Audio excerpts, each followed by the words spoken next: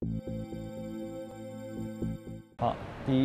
န်တော်ဒီဒူးဆဖြစ်ဟိုဒဏ်ရာရဖြစ်တာပေါ့ဟိုလွန်ခဲ့သော4နှစ်လောက်ကဖြစ်တာပေါ့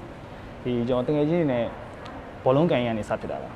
အဲ့စဖြစ်သွားတော့ကျွန်တော်အရင်ကြီးတော့နာတော့နာပါတယ်ဟိုပြီးတော့ရောင်နေပေါ့နော်ဒါပေမဲ့ဟိုအရင်ကြီးတော့ဖြစ်မသွားဘူးအရင်အနာတရားတော့ဖြစ်မသွားဘူးပေါ့အဲ့တော့ကျွန်တော်အဲ့တုန်းကလည်းဆေးရုံတွေဘာမှမသွားလိုက်ဘူးအိမ်မှာပဲကိုယ့်အောင်ကိုအနားယူလိုက်တယ်ပေါ့ဒါပေမဲ့ဖြစ်ချင်တော့ကျွန်တော်ကနောက်တစ်ပတ်ကြာတဲ့အခါမှာကျွန်တော်ကအဲ့ကျောင်းကနေပြီးတော့ဒီကျောင်းကပွဲလုပ်တဲ့ကြက်တောင်ရိုက်ပြန်ပွဲရှိတယ်ပေါ့သူတို့ကလာရိုက်ပါလို့ပြောတော့တွားရိုက်လိုက်တယ်ပေါ့အဲ့မှာကျွန်တော်အဲ့လိုအဲ့မှာထပ်ပြီးတော့ injury ထပ်ရတယ်အဲ့ဒီခေါက်မှာတော့ကျွန်တော်တော်တော်ခက်ဆိုးဆိုးဖြစ်သွားတာပေါ့ဒီကျွန်တော်အဲ့လိုကစားနေရင်းနဲ့ကိုကျွန်တော်ဒူအဲ့လိုအတန်တစ်ခုကျွန်တော်ကြားလိုက်တယ်ဗျဟိုအတန်တစ်ခုကြားပြီးတော့ကျွန်တော်အဲ့လို6ပါလုံးဝမထောက်နိုင်တော့ဘူးပေါ့အဲ့ဒါဖြစ်ပြီးနောက်ပိုင်းမှာတော့ကျွန်တော်ဒီအားကစားလုံးဝလုပ်လို့မရတော့ဘူးပေါ့ကျွန်တော်ဒီကြားမှာကျွန်တော်အနားယူတယ်ကျွန်တော်ပိုတစ်နှစ်လောက်အနားယူတယ်ပြီးတော့ကျွန်တော်ပြန်ပြီးတော့အားကစားလုပ်ကြည့်ရပေါ့ကျွန်တော်ဒဏ်ရာပြန်ရတယ်အဲ့လိုမျိုးပေါ့ကျွန်တော်ဒီကြားမှာဆိုကျွန်တော်ဟိုလောက်၄ကလောက်ဖြစ်မှာခင်ဗျအားကစားကိုကျွန်တော်တစ်နှစ်လောက်နားတယ်ပြီးတော့အားကစားပြန်လုပ်တယ်အဲ့လိုပဲပြန်ဖြစ်နေတာပေါ့နော်ပြီးတော့ကျွန်တော်အဲ့လိုဖြစ်တော့ကျွန်တော်ဒီ live မှာကျွန်တော်ပြေးလို့မရဘူးခင်ဗျ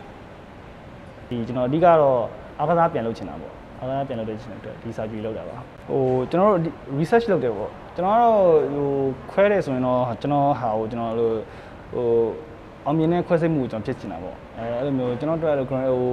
grantee ရှိမယ်ကျွန်တော်တို့ properly chance ပိုများမယ်ဟာကျွန်တော် research လုပ်ပါတယ်အဲ့လို research လုပ်တဲ့အဲ့လိုဟိုဆရာဝန်တွေနဲ့လည်းတိုင်ပင်တယ်ကျွန်တော်အဖေနဲ့လည်းတိုင်ပင်တယ်ပေါ့ research လုပ်ပြီးတော့သူတို့နဲ့ကျွန်တော်အားလုံးပေါင်းပြီးတော့ဒီဆေးဥမှာ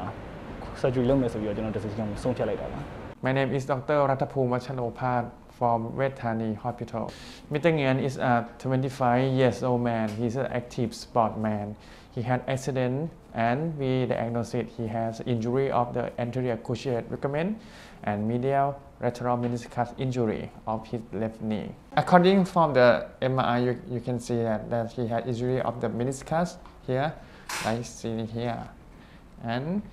we see that the injury of the anterior cruciate ligament here and this pain here too. For the information about the physical examination and investigation, we conclude that he had injury of the anterior cruciate ligament and medial meniscus, lateral meniscus. So we plan to surgery for him. The surgery is arthroscopic anterior cruciate ligament reconstruction with hamstring graft and medial and lateral meniscus repair. အောင်စပြီးခွဲမယ်ဆိုတော့ကျွန်တော်တော့နည်းနည်းစိတ်လို့ချတာပေါ့ဒီ surgery ကအောင်မြင်မှာလားမအောင်မြင်လားပေါ့ဒါပေမဲ့ဆရာကတော့သူကျွန်တော် information အကုန်ပြည့်စုံပေးတယ်ပေါ့ဒီဟိုဘယ်လိုမလဲ surgery အောင်နိုင်တဲ့ဟိုအောင်မြင်ဖို့ chance အရင်များတယ်ပေါ့လူငယ်လေးဖြစ်တယ်ဆိုတော့ဒီ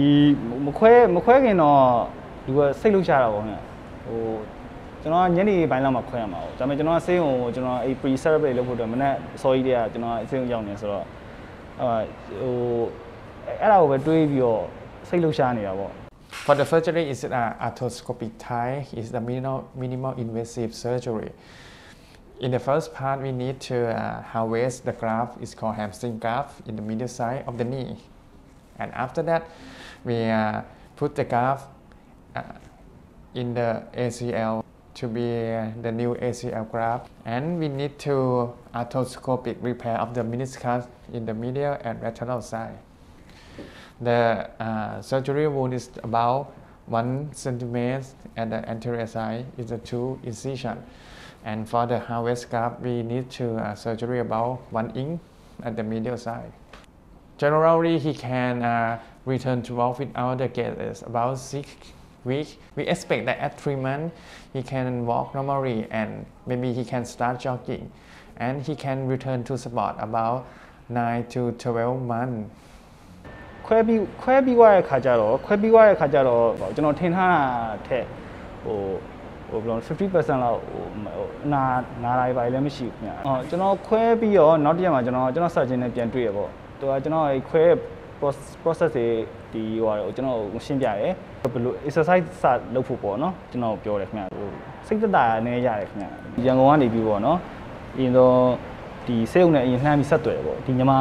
team ကနေပြီးတော့တဆင့်ဆက်သွယ်တယ်ဆက်သွယ်ပြီးကျွန်တော်ရဲ့ဒီဒူးကောင်းဖြစ်နေတဲ့ဟိုဒီ information တွေကိုဒီ MRI result တွေကိုဒီဆေးရုံလှမ်းတောင်းတယ်ပေါ့ကျွန်တော်အဲဒီမြန်မာ team ကနေတဆင့် ပို့ပေးတယ်သူတို့ကနေပြီးတော့ဒီမှာသူတို့အကြမ်းချင်းကြည့်ပြီးတော့ကျွန်တော်တို့ဒီကုန်ကြစေကိုဒီစေဘယ်လောက်ကြာမလဲဘယ်လောက်ကြာမလဲဆိုကျွန်တော်အကြမ်းချင်းတွက်ပေးတယ်ပေါ့ကျွန်တော်အဲ့အချက်ကလေးကိုကျွန်တော်ကြိုက်တယ်ခင်ဗျကျွန်တော်တို့ဒီဘယ်လောက်ပတ်သက်ကုန်ကြမလဲဆိုတော့ကြိုပြီးတော့တွက်ထားလို့ရတာပေါ့နော်ပြီးတော့ကျွန်တော်တို့ဒီဆေးရုံလာတဲ့ဟာတွေပါအကုန်လုံးဒီထီဆေးရုံရောက်တဲ့အထိပေါ့ကျွန်တော်ဒီမှာQ winner အဆုံးထိကျွန်တော်ဒီမြန်မာ team ကနေပြီးတော့ကျွန်တော်စီစဉ်ပေးတာပေါ့operation ကိုခွဲပေးအောင်မြန်လုပ်ပေးတယ်ကျွန်တော်surgeon ရောသူ့ရဲ့ surgeon နဲ့ team ပေါ့ဒီကျွန်တော်ဒီမြန်မာ team ရောဒီဆရာအကုန်လုံးအဆင်ပြေအောင်လုပ်ပေးတဲ့ဒီဝိထန်ဒီ hospital team အကုန်လုံးကိုကျွန်တော်ကျေးဇူးတင်ပါတယ်လို့ပြောချင်ပါတယ်ဟုတ်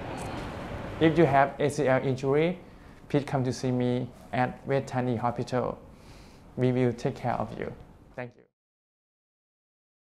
Vejthani, victory for life. Leave us a comment below if you have any questions and please hit the subscribe button to stay updated with our healthcare videos.